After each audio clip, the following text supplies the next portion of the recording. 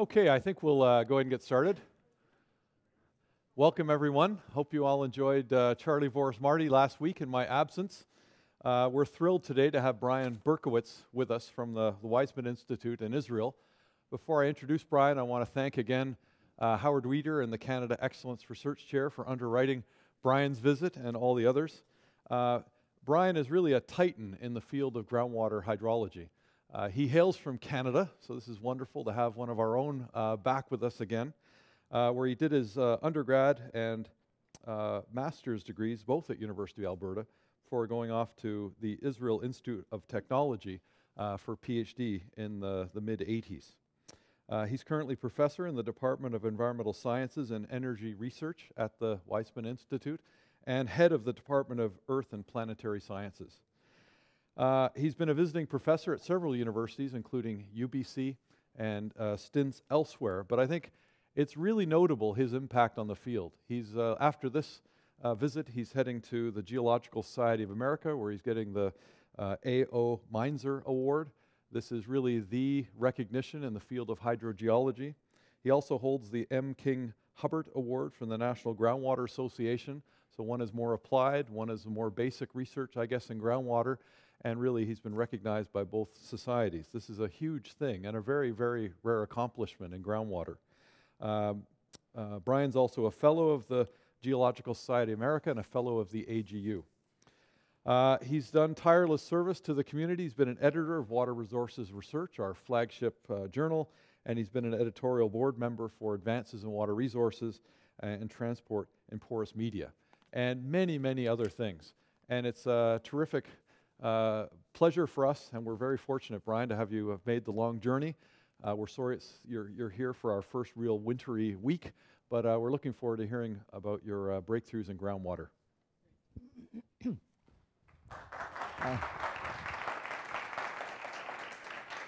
You're not supposed to clap before I've said anything. I can only disappoint you. It's a real pleasure to be here, coming originally from Edmonton, and it's been 30-some years I've been in Israel, and in that time I've lost my antifreeze. So there's no snow outside, but it's cold. It really is cold already. So I think I'll get right down to business here. As I say, I thank you very much for the invitation to be here, and it really is a pleasure to see what goes on here in Saskatoon. It's my first visit here. So going right away, I wanted to come up with an unusual kind of title, and we're used to thinking in terms of spatial concepts and not in terms of temporal concepts, and we think in terms of straight lines because it's most convenient. So before I get into hydrology and porous media and everything else, I'd like to sort of play with your minds a little bit and keep this general. Actually, I should mention before that, the take-home message, especially for the students here, if you read this and understand this, you can leave afterwards, okay? You don't have to stay for the rest of the talk. But there are two main messages. The first one is that, as I said before, the fastest path, not necessarily the shortest distance, but the fastest path from one point to the next is not necessarily a straight line, and I'll explain that.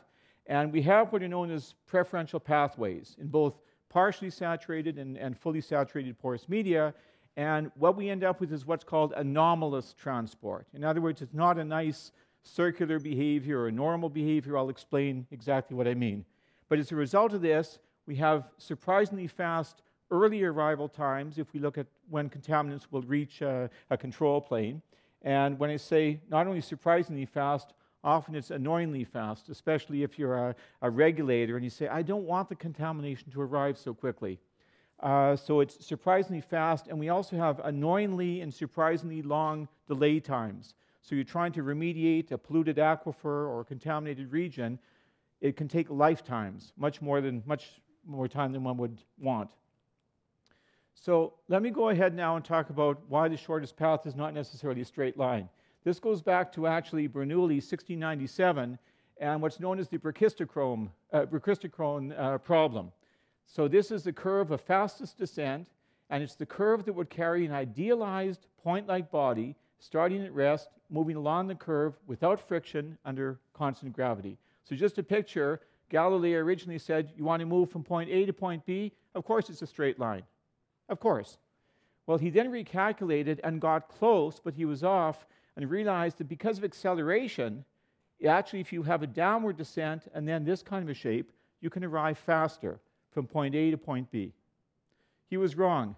The actual solution is what's called this Berkowitz curve. And what's cute here, I found this just on the internet, start 3 points here, and look how much faster the blue curve arrives. Okay? So that's not intuitive by any means, and to prove exactly the path. Okay, so the shortest time, not the shortest length, but the shortest time is in fact this kind of a curve. Okay, so throw away thinking in terms of space. Next one, to play with your minds again a little bit. What's the difference if we average between time concepts and space concepts? Okay, we want to drive 100 kilometers. So supposing we say, let's travel at 50 kilometers, travel a distance of 50 kilometers at 1 kilometer an hour, and then we'll travel 50 kilometers at 99 kilometers per hour. Okay? So what is my average speed in terms of the distance traveled? Well, I traveled 1 kilometer here in the first hour. I traveled 99 kilometers in the second hour. So my average speed was 50 kilometers per hour. Right? That's easy. How long did it take? It actually took me 50.5 hours. Okay, so if you're used to thinking in terms of just spatial averages, you say, 50 kilometers an hour, so it was 50 kilometers. It actually took me 50.5 hours. So this is, again, don't think always in terms of space. Time is key here. And I'll show you some more examples as we go along where we've been, I think, barking up the wrong tree in many respects. So another concept is dealing with heterogeneity and averages. So what is the average hydraulic conductivity? So if I take a bunch of squares here, each element here has a different hydraulic conductivity. And for those who have done electrical engineering, you can think of these as resistances. So if you have resistances or conductivities in series, excuse me, the hydraulic conductivity is given by the harmonic mean. Okay, that's standard. So what does that mean? Excuse me.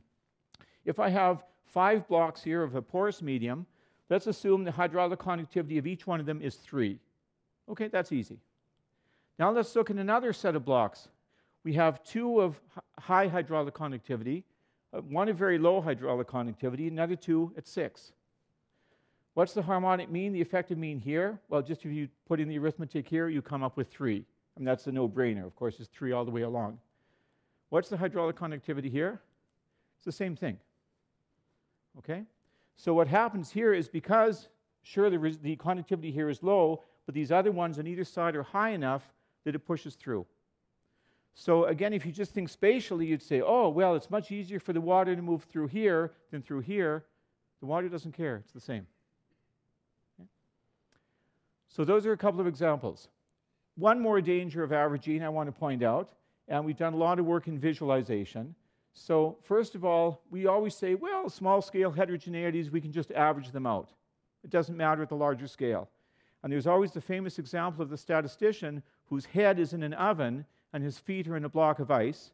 And he says, well, on average, the temperature is fine. Okay? So I thought that was an old one. I'm glad you left.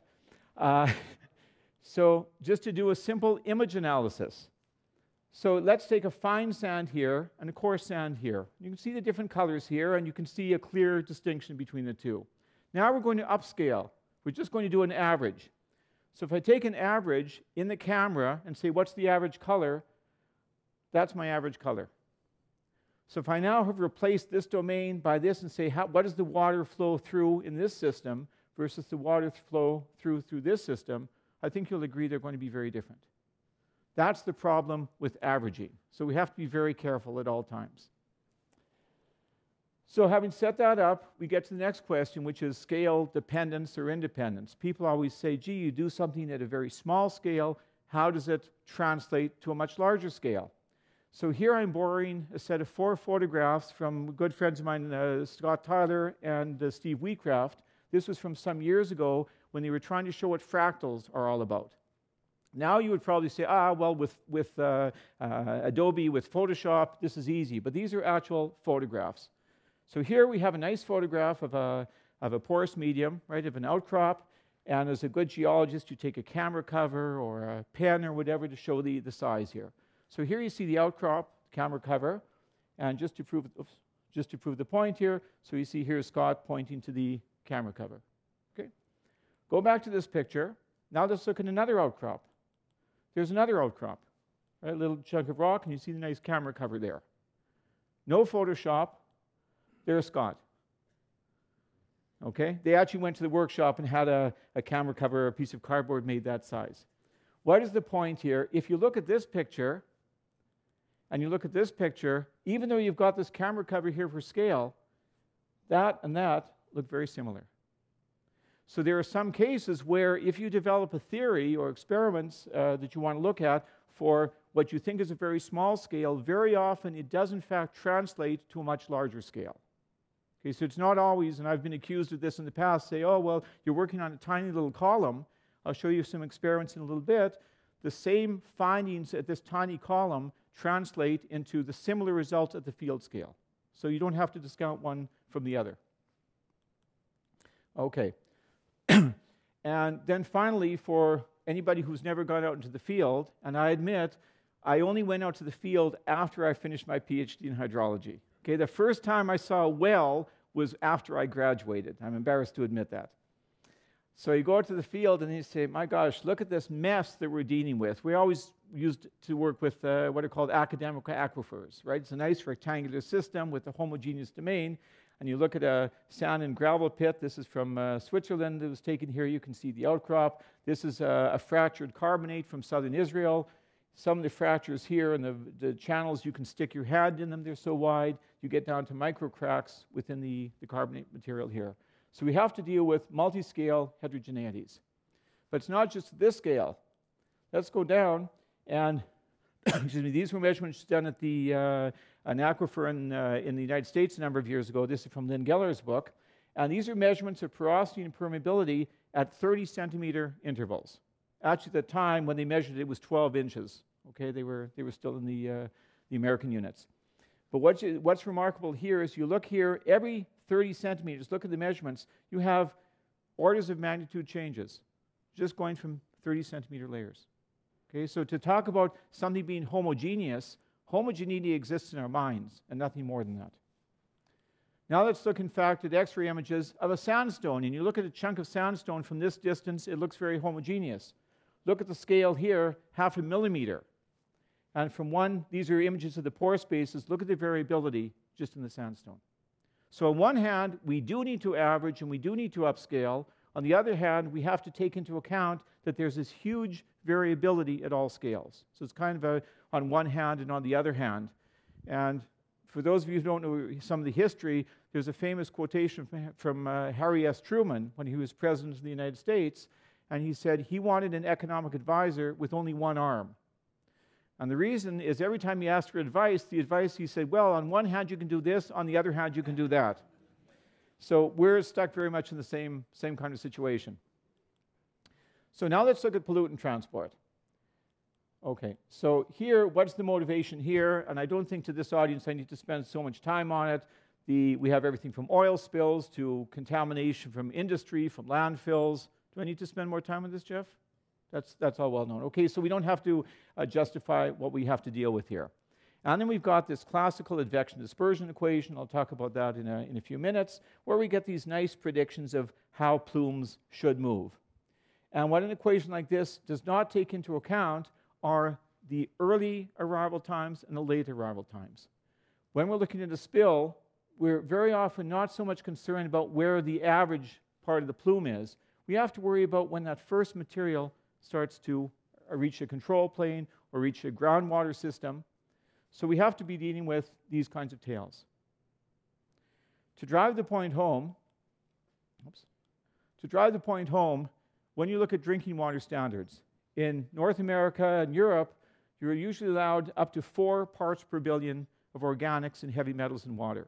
Okay, take a glass of water, more than 4 parts per billion, it's considered carcinogenic. Okay, it doesn't mean if you drink that glass of water you'll die right away, but the toxicologists have said probabilistically this is what we're allowed. So the question always is 4 parts per billion, how serious is that? Well, it's the same as 8 grains of sand in a ton of peanut butter, if you want to do a calculation. So now put on the table here a ton of crunchy peanut butter, put in 9 grains of sand. If there's a carcinogen or heavy metal, you can't eat the peanut butter. So we don't have to worry about averages. That first small percentage that reaches the groundwater, we have to deal with it. And I found this picture a long time ago, and it's still valid. And you say, well, 1%, 2%, 5% difference, how important do we have to worry about errors? There's some of you working in sensitivity analysis and risk analysis, and you say, well, 10% error is good enough. The difference in DNA patterning between this little guy and every one of us in the room here is less than 0.1%. So if you think about 5% error, we're making monkeys out of ourselves and worse. So keep that in mind as well. So then we get to reality. This is a field site, the Bowl and Fog. They published this some years ago. This is in California. And you can see here the scale of 400 meters by, what is this, about 800 meters here. Different materials, a huge range in porosities and permeabilities. And when they did the numerical simulation through there, you get this ugly kind of fingered preferential pattern. Okay? This is the reality that we deal with, not these nice uniform shapes. Oops. So now let's go back to the laboratory to drive the point home a little bit more. Some years ago I did some experiments, and this was about a 80 centimeter long flow cell with acid-washed, ultra-pure, ultra-uniform sand. So there's nothing pathological about this, fully saturated. We tried to make it as homogeneous as possible. So a head gradient from one side to the other, sealed on the top and the bottom. And just to show pictures here, we injected here several plumes of dye. Now, according to the usual theory, if we had a nice pattern, this is what we're supposed to get. The plume moves with the average velocity, and we'll get this nice, uniform, symmetrical spreading. This is what the theory tells us. And the theory is beautiful. The mathematics are wonderful. You get nice, relatively simple solutions coming out. Let's see what you actually get. Well, when you look at the patterns here, I think you'll agree that, first of all, none of these plumes looks like any of the other ones, and none of them has this kind of a shape to it. And this is in a, quote, perfectly homogeneous domain. It doesn't get more homogeneous than that. That's at a very simple scale. We can go a step further. The same system, we pack this with little blocks of low conductivity sand. There's a factor, I think, of 8 difference in permeability between the fine sand here and the coarse sand. You would expect, again, this kind of nice pattern. And what we see instead are these plumes. And by the time we get down here, while the center of mass is up here, look at the long tail. They're bits of red dye left way behind here. This is and as I say, there's nothing pathological. These are very simple experiments to do. They just hadn't been done. So instead of the expected Fickian pattern, in other words, if I now integrate here and say what's the concentration through here, I get this nice normal distribution. As I move through time here, this is what the plume should look like, where the center of mass of each of those plumes would be the average fluid velocity. Instead, what you get in this kind of a case is these kinds of curves. So the center of mass is in fact slower than the average fluid velocity, and we have these heavy tails. Material is held behind for a long time. This is the reality, and there's nothing, as I say, nothing pathological, and this is already a simplification of reality. So how are we going to model this? And I'll give a very brief introduction to what's called CTRW, continuous time round and walk modeling. It was developed over 45 years ago for electron hopping in amorphous silicon. And this is from the physics literature. It's a long story how I got into that with a close colleague of mine, Harvey Scher, who invented it, let's see, 40-some years ago. And we moved in the direction to adapt it to porous media.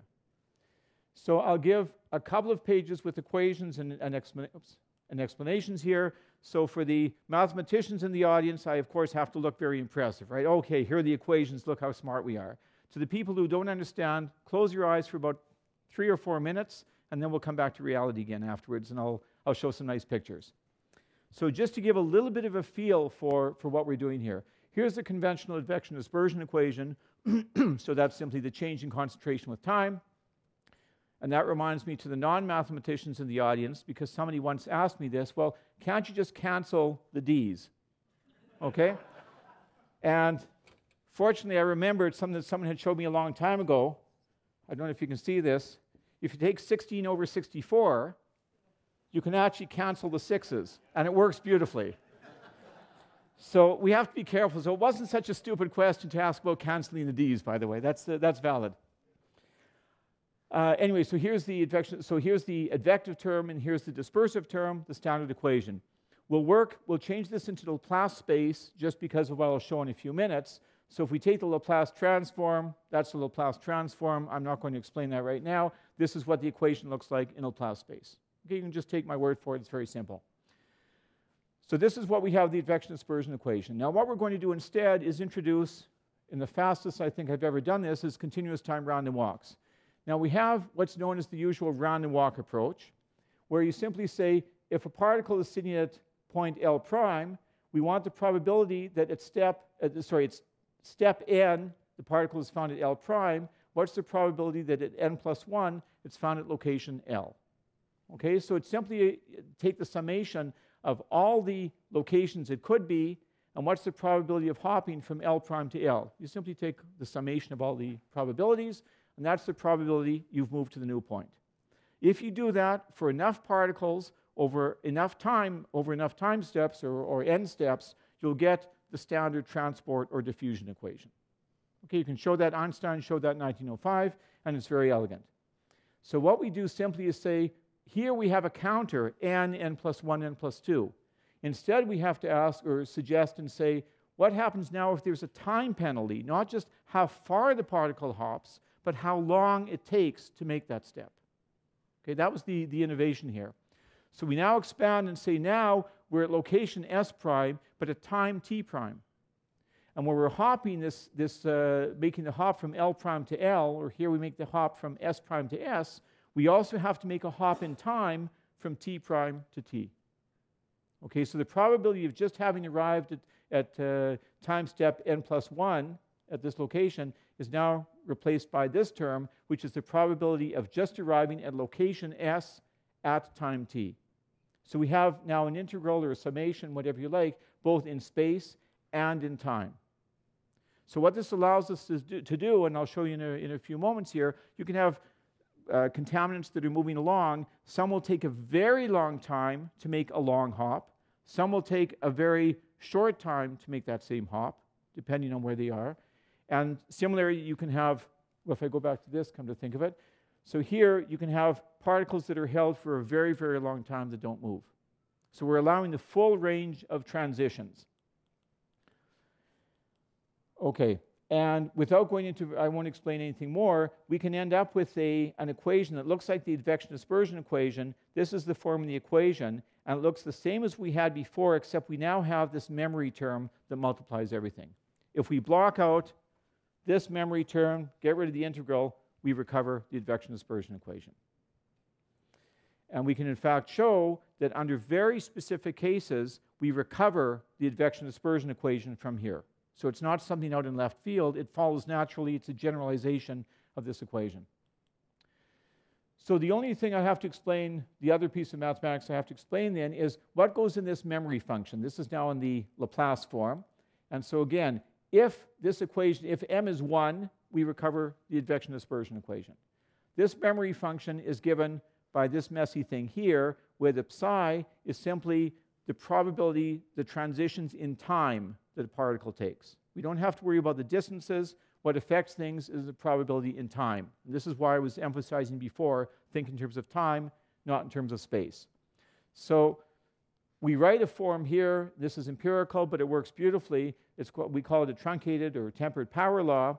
The reason it's truncated is that when we're in the range between time between t1 and t2, this power law term dominates the equation or dominates the form.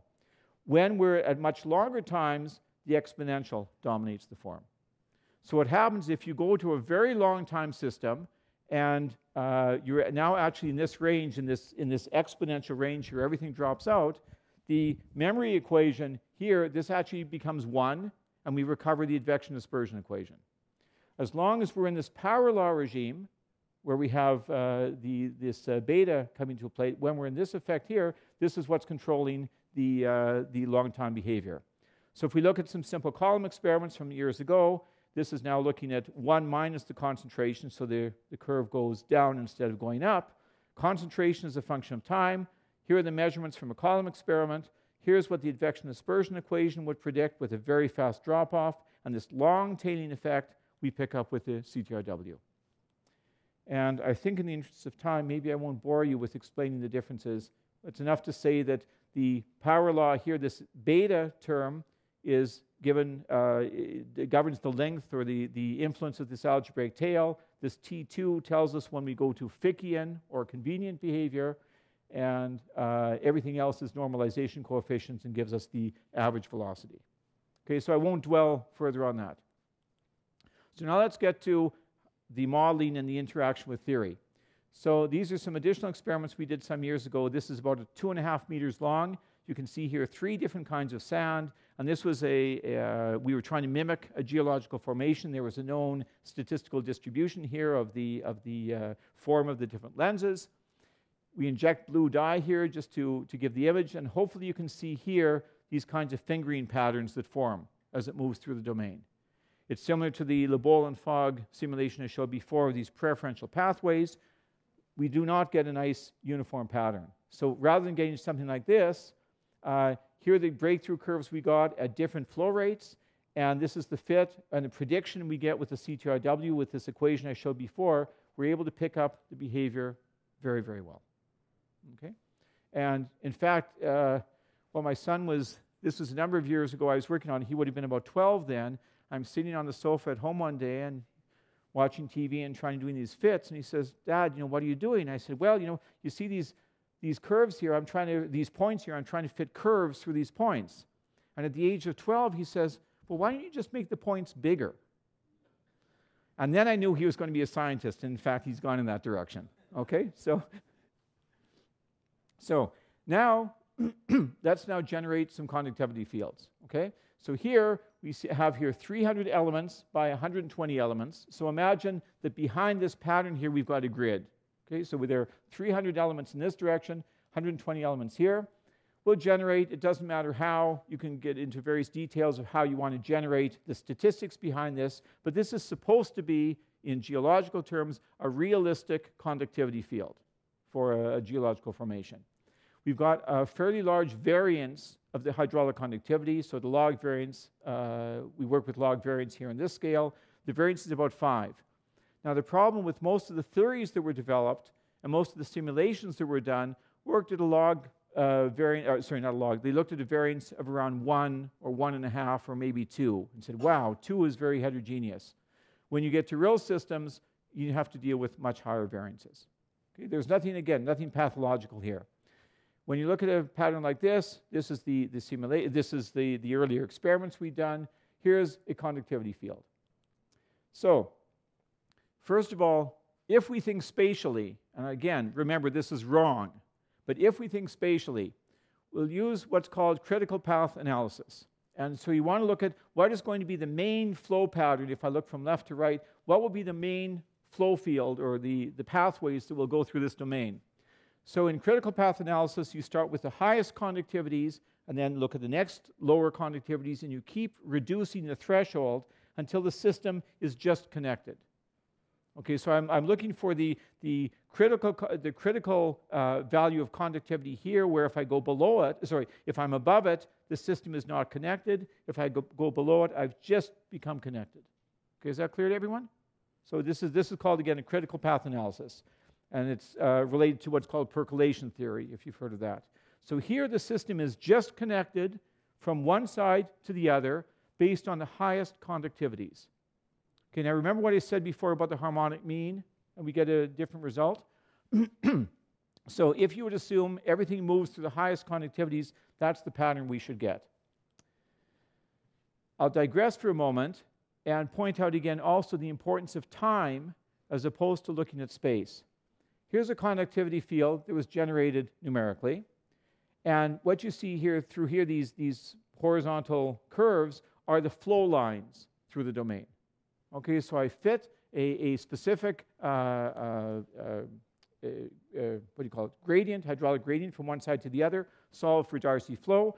These white lines here, those are the flow lines. If I now increase the gradient by a factor of 5 or a factor of 10, what happens to the flow lines? The answer is nothing. You still have the same flow lines. Everything simply scales linearly. Everything moves faster through the domain. So the flow problem is trivial. What happens if I'm now dealing with contaminant transport?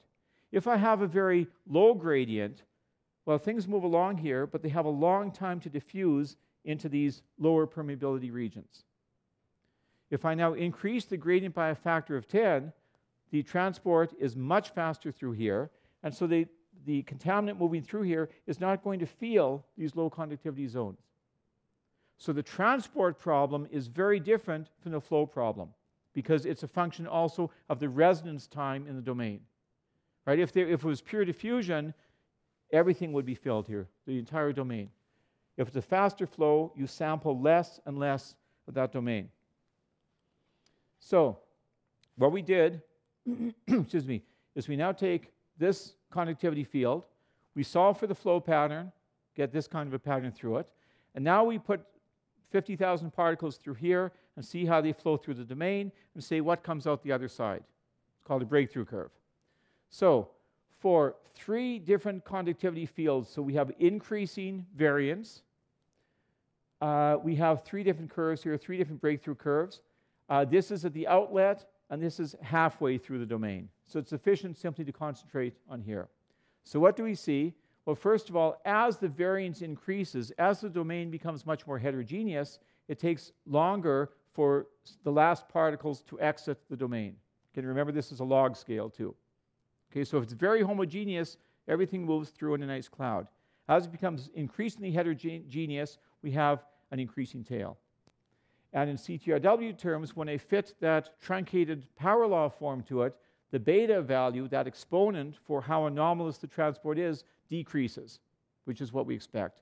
When beta approaches 2, you get a very fast drop-off. Beta of 2 gives you the advection dispersion equation. So again, everything converges to that. If we look at what the average velocity would be, if we had tried to fit it with the advection dispersion equation, you would get a value, just a moment, so this, yes, if we tried to fit with the advection dispersion equation, you would get artificially a value of 3.4. The average fluid velocity is in fact almost double, much higher. So what this means is, again, particles are moving through, but they're getting trapped. So the average velocity of the plume is slower than the average fluid velocity, which is sort of, again, an unusual, somewhat unusual concept. So we'll keep this in mind. So these are fits, but everything is consistent, and you see, I hope that I convinced you that we're able to pick up these breakthrough curves very nicely with the same modeling approach. So here was the conductivity field. Now let's see what the particles actually interrogated in the domain. Well, what you see here, in fact, is of the particles that enter the system here, this is the pattern. The red colors, the higher colors, are more particles. This is a log scale. This is the number of particles entering in each cell in the domain. Blue means very, very few particles. White means these are areas particles never interrogated. They never saw the domain. So in other words, everything in this region up here, the hydraulic conductivity here could have been even lower. The particles don't care. They never see what's in that region. Now that's kind of upsetting to people, excuse me, because the idea supposedly is that the longer you wait as particles move through the domain, everything will homogenize. You'll see all the domain being interrogated by particles. And in fact, that does not happen. So here's the behavior, and again, it's similar in fact to what we saw empirically from these experiments, that again, you get bypassing here as material moving through, and this whole region here and this whole region here is never touched, is never seen. We'll go one step further and say, of all these domains, all these pathways where particles enter the domain, let's now remove those regions where there were less than 0.1% of the particles. Okay, going back to that monkey picture I showed before. So we say, if less than 0.1% of the particles injected into the domain are visiting these regions, we ignore them. So 99.9% of all of the contaminant that moved through the domain moved through these very small number of channels. Okay? Think again. Had you seen that, and if I'd asked you just visually, where do 99.9% of the particles go, you would have probably said, oh, you have a nice smooth cloud. That's the reality. Until you solve for it, you've got no way of knowing that. Okay? Going back then, this was what I showed before, the critical path analysis. If you only take the highest conductivities and cycle down to say the system is just connected.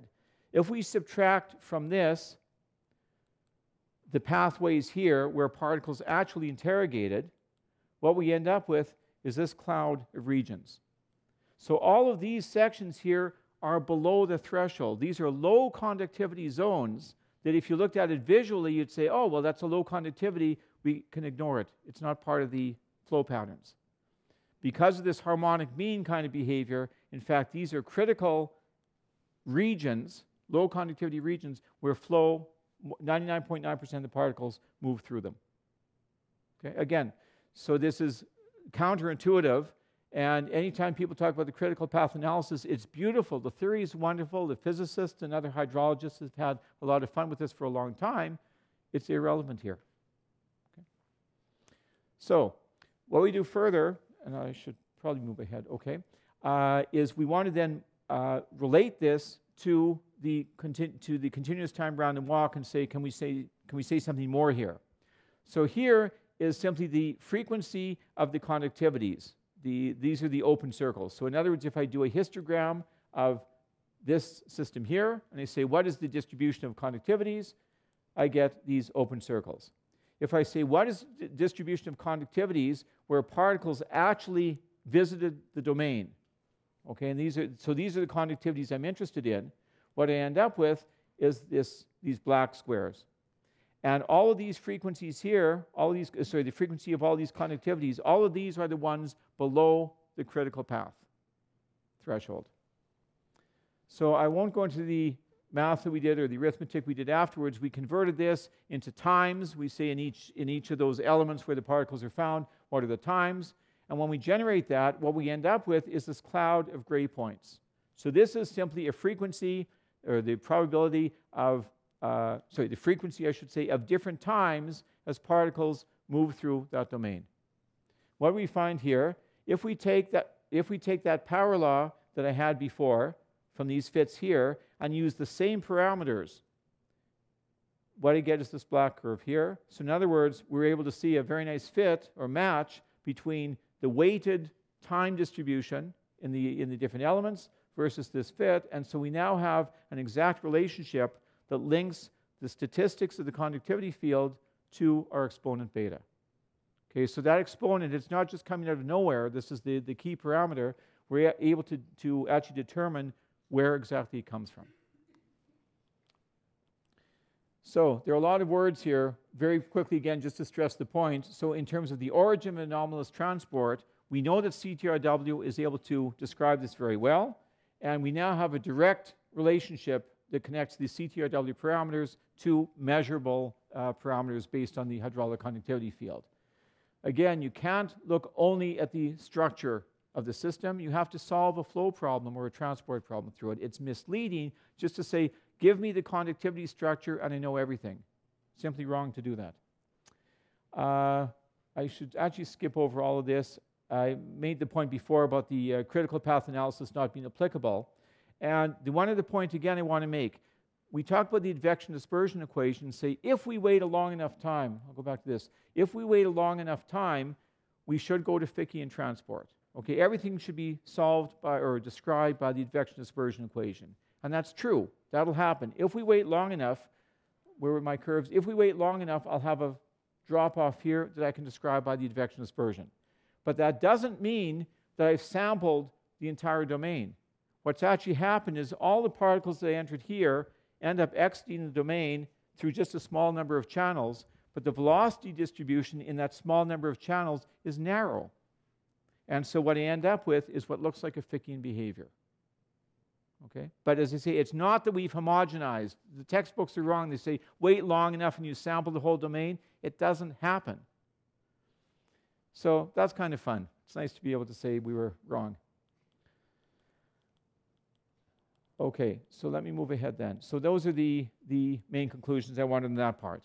Okay, so until now, we've talked only about completely saturated domains, fully saturated domains. So what happens now under partially saturated media?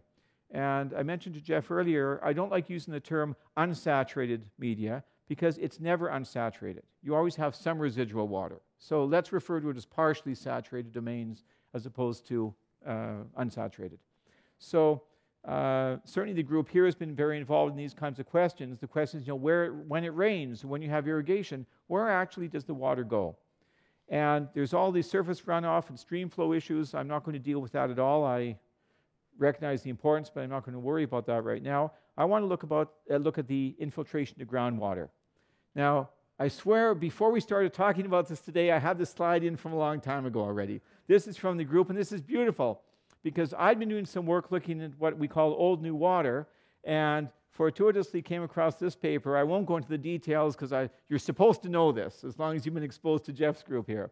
But the idea is that you have different kinds of water in a domain. You can have mobile water, you can have preferential flows, you can have trapped water. So the ground outside is not this nice homogeneous sponge where the roots just go in and take water from a nicely mixed region.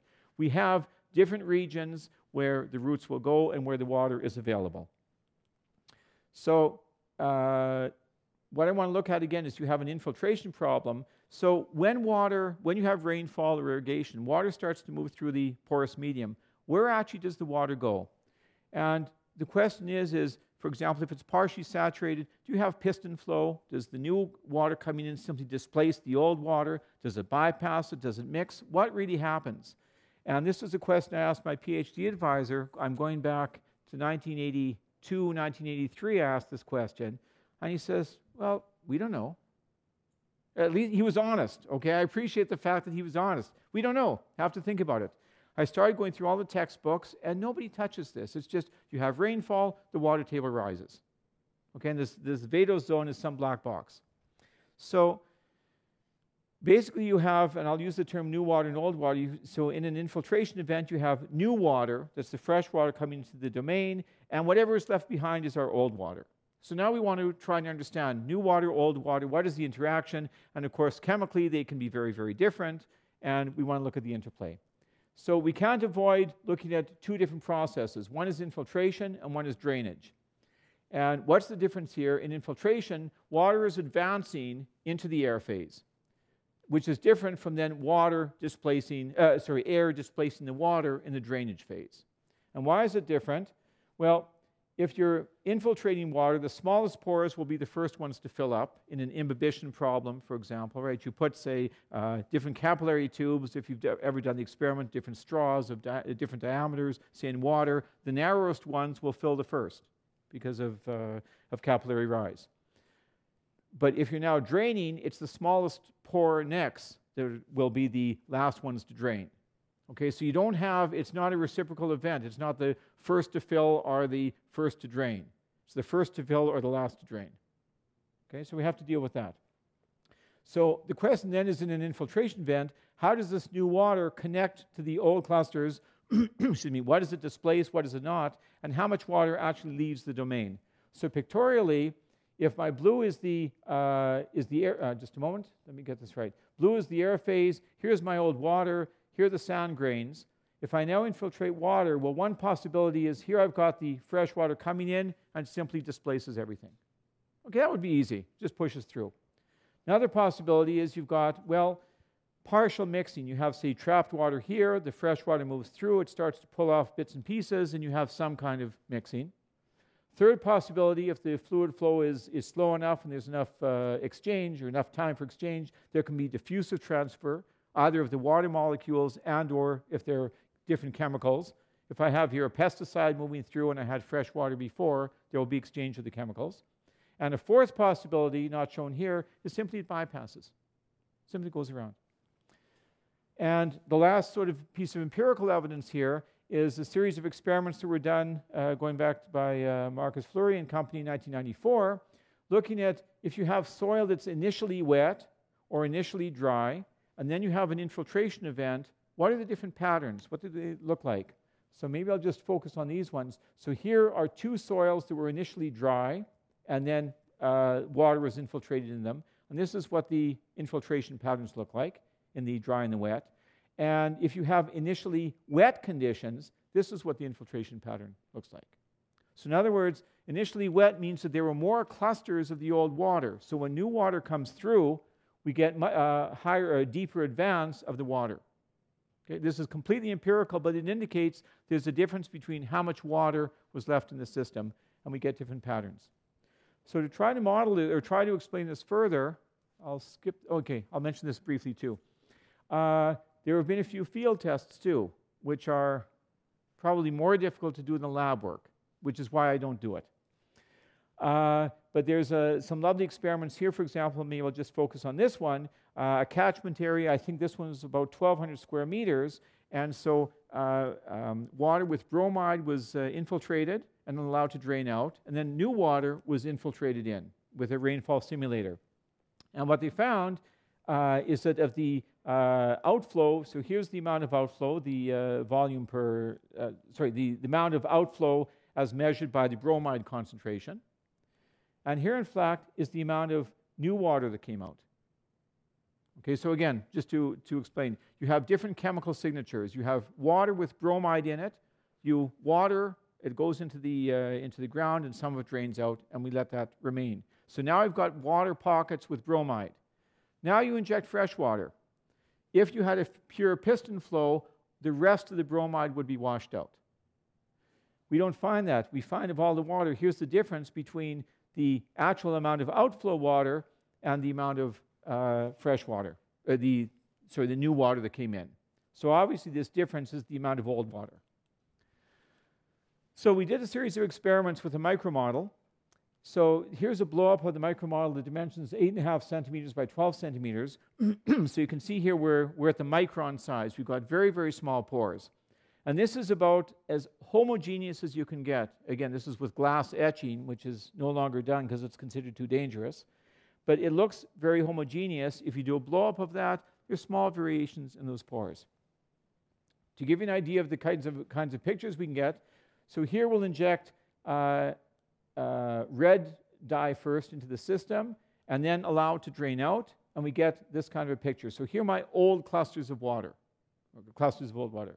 Now we inject blue dye, and you see different mixing patterns going through there. And I don't know if you can see as you continue to inject the blue dye, we get regions of purple. Purple is where the blue and red mixed. Where it stays blue, the water is simply bypassed. So I think I have a better picture here to show that. Okay, this is, again, also showing the differences. Here we had the red dye that was in the system. So we inject red dye, allow it to drain out. Then we inject the blue dye. If we do it very slowly, look at the pattern it takes here.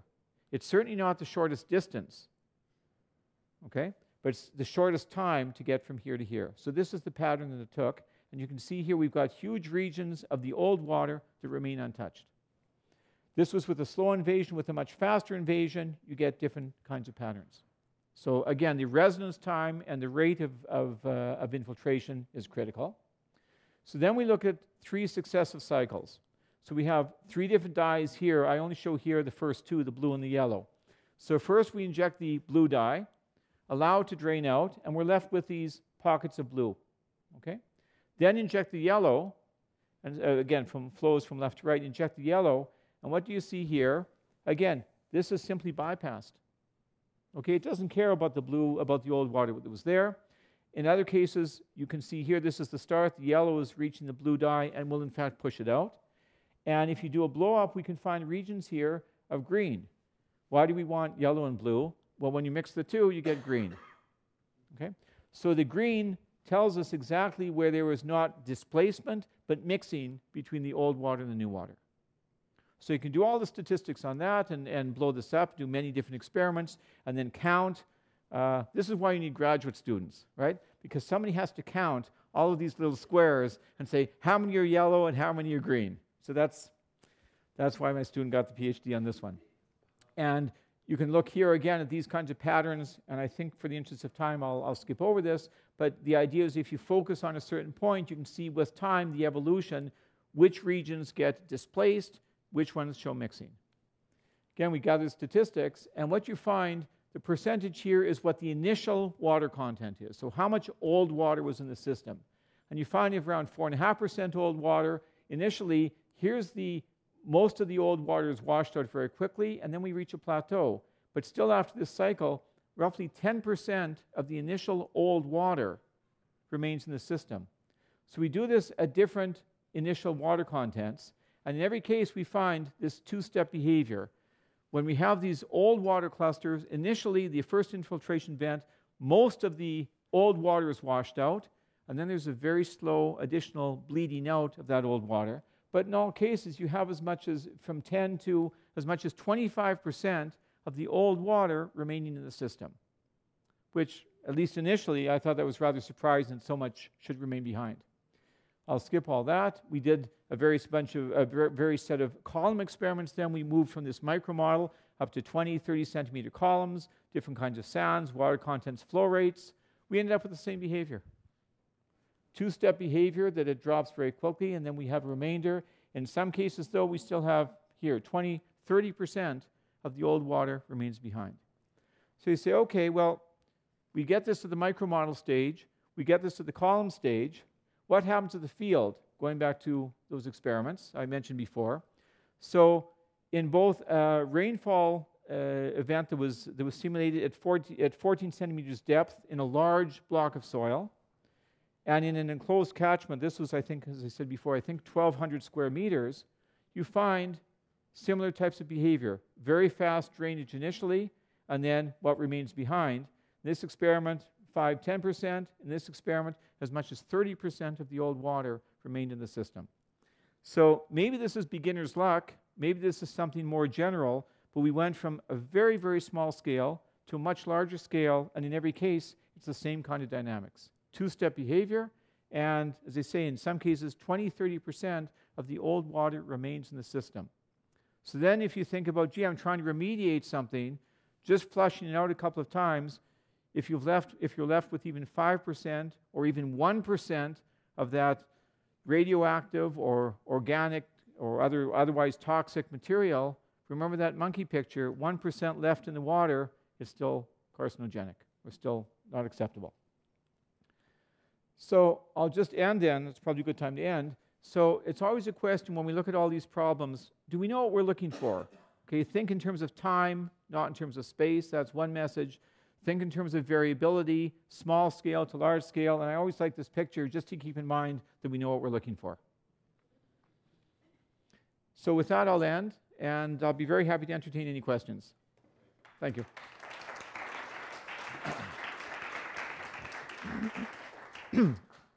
Okay, thanks, Brian. Questions?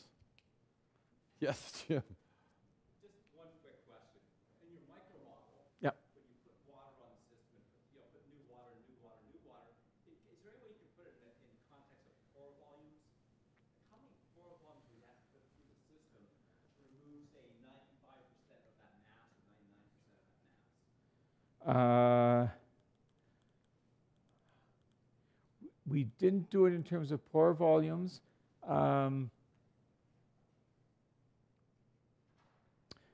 No, actually, in this case, you can just a moment. This is in terms of the normalized time.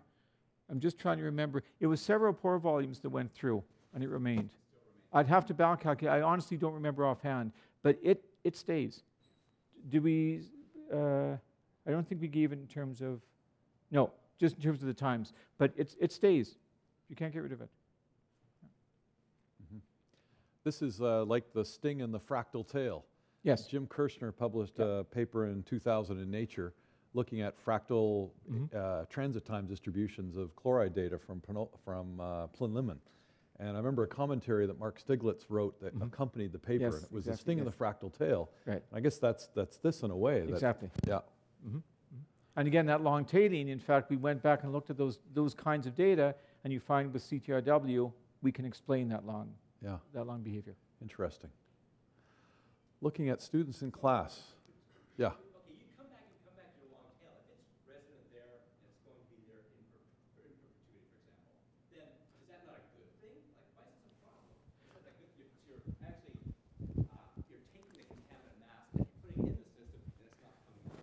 It depends. If you're the Ministry of Health or the Ministry of the Environment and you've got 5% trapped and it's going to remain there, every time you have an infiltration event, a few parts per billion are going to be released. That 4 parts per billion puts you above or 5 parts per billion puts you above the standard. And that's the difficulty, that if you could get if you didn't have that drinking water standard, or if you could get 99.9% out, you'd be okay. But that's contaminant that you're looking at hundreds of milligrams per liter as the lower the recommended drinking water standard. right.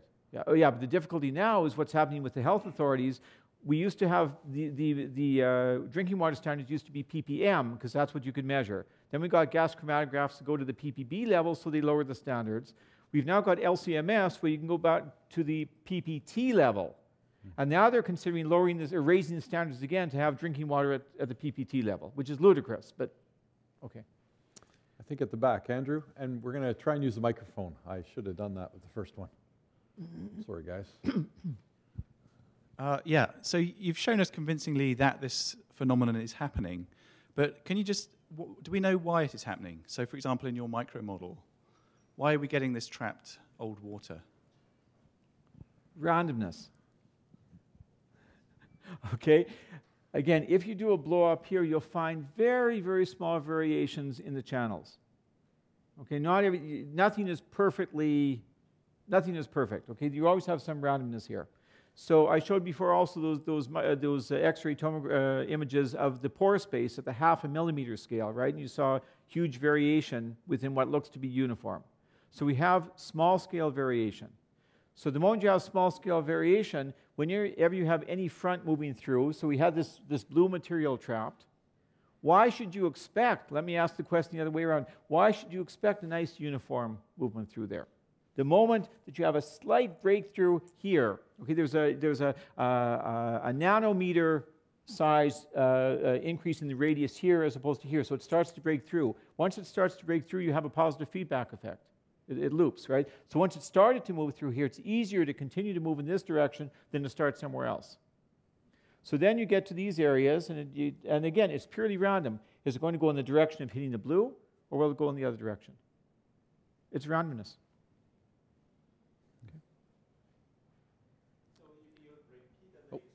Hold on, Bing. Hold on, Bing. We'll get you a microphone. And Saman will get his exercise. Yeah. Thanks. So if you repeat the experiment at an identical condition, flow velocity and water content, would you get the same pattern again? Or the pattern going to change randomly? If I repeat this experiment, I'll get at the outlet the same behavior. I'll get here the same behavior. But I won't get the same exact pattern. Again, because it's random each time, I'll get slightly different shapes, but the overall effect of how much mixed versus how much remained unmixed, that tends to stay pretty much the same. Does that answer? So in other words, at the outlet, yes, it's constant, it's reproducible, but any specific pattern, of course, will be different. So if I got a smaller column versus a larger column, then the output would be different because of this randomness. The normalized output, not necessarily. Here, as I said before, you can have 10, 20, 30% remaining after several pore volumes or after a long time. This was at the micromodel scale. We did the same thing on these 20 centimeter columns, different flow rates and whatever else. At a much larger scale, we get the same kind of behavior. Okay? Actually, you asked before about variability. This shows it actually more honestly then. These are 3 different experiments, and you can see here there's variability, but pretty close. Here it's much closer. Here it's amazingly close. Here you can see the variation. Okay? Which is why I was told many years ago, either do 1 experiment or do 100. Right? If you do 1, then you can get a perfect match. If you do 100, you get such a spray of points there, you can draw anything through it. But this is with 3. Okay, a separate question is, how do you know this is a water? This is due to the water, because of the old and new water, or because of the chemical properties. For example, if I use chloride cannot get very close to soil surface because of the anion exclusion. Right. So I guess, how do you know it is the older water or it's due to the chemical itself? Well, all we know is if you do a first saturation, say with the chlorinated water, and then the next event is with the pure water, then how close the chloride got to the pore walls or the clusters, I don't really care. I have no way of measuring that. But I do know how much then washes out afterwards. So it would really be, and I think that at the molecular level, what you're looking at here is if the chloride is stuck here in the center, or a little bit further to the closer, or a little bit further away from the wall, if there's a repulsive force, it doesn't really matter. It's within that cluster. But the way I know for sure that it was old water as opposed to new is because there are different chemical signatures. So there's no question that it was coming from the old water cluster. But where within it exactly, I agree, I don't know. Okay. We're actually planning some other experiments where we're going to precipitate out material, and then we can see exactly where material was trapped. That's a different story. So what does this say about percolation theory then? This is almost like a percolation physical model. Percolation theory is a wonderful theory. I did a lot of early work on it 20 years ago. There are two problems with percolation. Well, there are a couple of problems with percolation theory. One is it gives you scaling behavior, which is very useful to say, well, something will scale to a certain power. That's useful. But it always scales out, so it doesn't give you the coefficient of proportionality. So what do I do with it afterwards? I still have to do the experiments for any given system to know what the proportionality coefficient will be. Mm-hmm. That's the first problem. Second problem, this takes us to something called invasion percolation because you're dealing with two-phase flows. Okay, so invasion percolation, I actually have a picture here. It doesn't matter right now. Invasion percolation is another game or a sort of toy model where you can scan a domain and allow particles or material to infiltrate. And so you can pick up, say, air going into water or oil going into water, those kinds of immiscible flows. You can pick that up very nicely with invasion percolation, but again, only the power law. It won't give you the coefficient of proportionality. And in the saturated case, just quickly again, I said before, I was hitting on critical path analysis. That comes from percolation theory. Mm-hmm. In the fully saturated case, it's simply wrong. Mm-hmm. Or not relevant. Good. Well, I'm conscious of time. We've just gone 5 minutes over. I think we'll draw it to a close here. Brian is with us tomorrow. We're not going to Alexander's tonight, but he'll be with us all day tomorrow. And if you want some time with Brian, send me an email or see me after the talk, and we can arrange a time if you want to connect. But Brian, thank you very much. You've given us so much to think about. Thanks very much. Thank you again.